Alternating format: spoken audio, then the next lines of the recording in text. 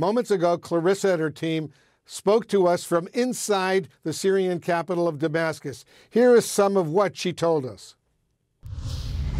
It's a little bit eerie, certainly, and there's definitely a sense when you talk to people that they're delighted, but they're cautious, they're concerned. What comes next? Will there be chaos? Will there be lawlessness? Will we see more looting like we saw today? But if you have that other clip pulled up, I just would love our viewers to be able to see the scene at that border crossing as we pass through it. Again, it was already dark, already past curfew, very, very quiet, and just nothing like we've seen it before. The only real evidence we saw, Wolf, of any struggle to finally take Damascus, to finally oust Bashar al-Assad, was a tank in the road below a torn poster of President, or I should say former President, Bashar al-Assad.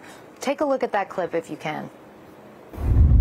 So we're just crossing now into Syria. It's astonishing to see. It's absolutely empty. The border points before, there would have been soldiers, there would have been border guards. Now there is absolutely nobody from the Syrian regime. Just a few friendly people waving us through. And honestly, the last time I came down this road was back in 2011. I was leaving Syria. I had been undercover in Damascus, posing as a tourist, went back into Lebanon, and I never imagined this moment would come when we would be driving through this border with no one from the regime to stop us.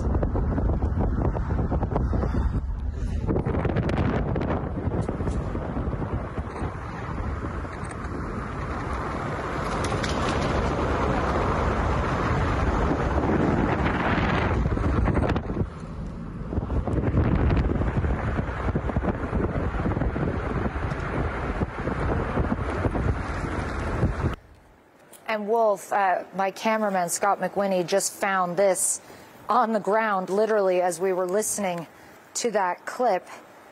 This is the old flag of the Syrian regime, which has 2 green stars. The rebels' flag has 3 green stars, but this one has now been, literally, we just found it on the floor.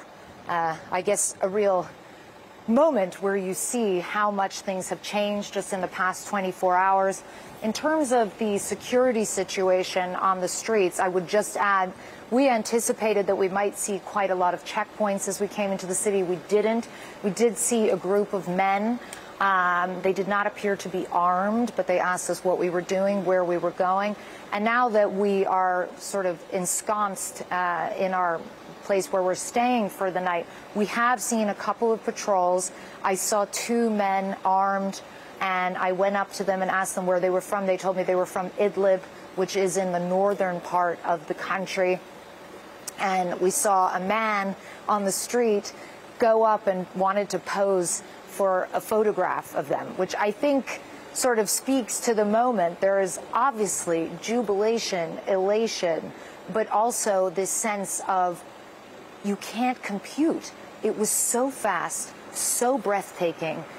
It's astonishing, and I think people are taking some time to try to process the magnitude. Keep in mind, Wolf, we're talking about 53 years of Assad rule, 53 years of a brutal police state. And I can't tell you how many Syrians have said to me, Wolf, that, you know, we understand that there are concerns about the rebels and the makeup of the rebels and the fact that some of them are Islamists and some of them are even jihadists or have been affiliated with al-Qaeda or prescribed organizations.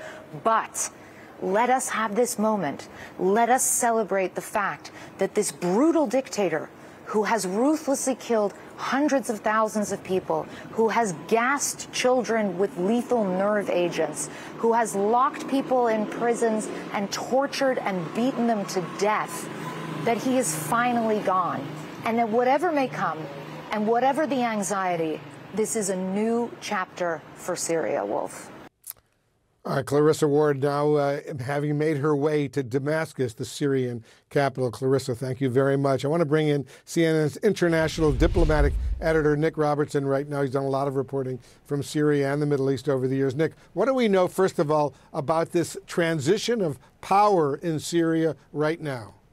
Yeah, risk and opportunity is sort of the way that President Biden spoke about it in his speech there. He mentioned being vigilant, and he said that because we've heard, he said, what the rebel leadership who had its roots in al-Qaeda, we've heard what they're saying. It sounds like it's good. They're talking about a non-sectarian society with a new political dispensation. And this is something that President Biden said they need to live up to. We've heard the words, but we need to see more. And what President Biden laid out that he expects is in the future is a Syria that's sovereign and independent, which seems to be a very clear message, crystal clear. Russia and Iran will no longer have any kind of stake in the future of Syria. So that's part of the political picture going forward. It's made up of the different ethnic groups. It's made up of the different religious groups. It's made up of all the different elements of society inside of Syria. That's President Biden's aspiration. And that's very much what we've been hearing from the rebels. And I've been talking to actually a political grouping way outside of the rebel structure who were central to peace talks back with Assad's regime. And about a decade ago, the United States was playing a role in that. And there was a lot of work laid out back then for what a new government could look like, what a new constitution could look like, who could be involved in it. And this political leader told me that's the direction he believes that the country is headed in again, a period of military security, the military pull back. There's a power-sharing government for a period of time, 6 to 9 months perhaps, he outlined, and then elections. And this really fits in with what President Biden was saying, that this new Syria will have a new constitution. Some of that's been drafted in the past, and a new government, the plans to get that new government and achieve it have been made there. But President Biden being very clear that ISIS will not be allowed to fill a vacuum.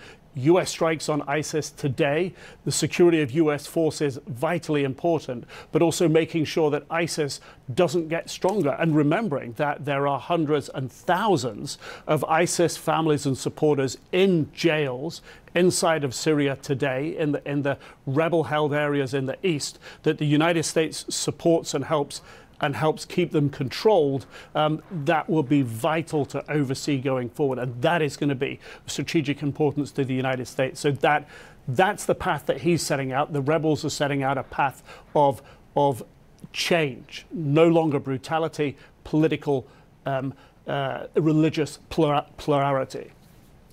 Nick, I want you and our viewers to listen to what the rebel leader who led this revolt against Bashar al-Assad's regime said just a short time ago. Listen to this. This victory, my brothers, is a victory for the entire Islamic nation. This new triumph, my brothers, marks a new chapter in the history of the region, a history fraught with dangers. Leaving Syria as a playground for Iranian ambitions, spreading sectarianism, stirring corruption, it became the world's leading source of captagon. But today, Syria is being purified by the grace of God Almighty and through the efforts of the Arogue Mujahideen. So, Nick, does that speech give us some insight on what could happen next now that these rebel groups are in control? Yes, it does.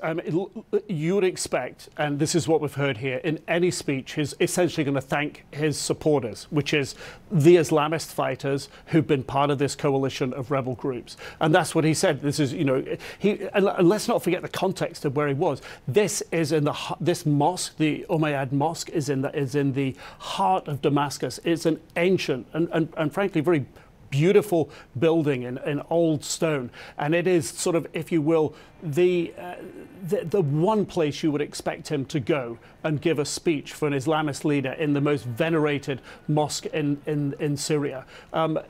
In that context, he speaks to the people who got him to power and got him to Damascus. But he also speaks about no longer for Iran to have an interest. I think that very clearly sort of talks and speaks to the negative interference that he sees Iran has played in Syria, but also to its Shia faith. He's a Sunni. There's a difference. But when he speaks about captagon, that's a message to leaders in the region. Captagon, the drug, has been an absolutely pernicious and deadly impact on the countries in the region, from Jordan to Saudi Arabia. They all want to see an end to that production. It's damaging their societies. The money of it's kept Assad in power. And when he says that, what Gilani is doing is speaking to the leaders in the region who will help continue to keep him in power. So he's talked to the people that have brought him to a place of power, and he's talking regionally to those who he hopes can help keep him in power, Wolf. And this new group, this group, HTS, not necessarily a new group, but clearly a very powerful group right now, Hayat Tahrir al-Sham, is in charge. They've taken over for Bashar al-Assad's regime. Nick Robertson reporting for us. Thank you very, very much.